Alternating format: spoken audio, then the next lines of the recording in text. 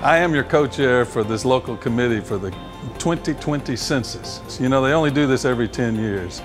And for everybody that doesn't get counted, it costs our community $1,500 a person for 10 years. In March, you're going to start having some opportunities and options to fill out the census. Go to our website, you'll get a lot more information about our Census Action Centers where you can go and get some help to fill out the census. Be committed. I'm committed to filling out the census, and I hope you are too.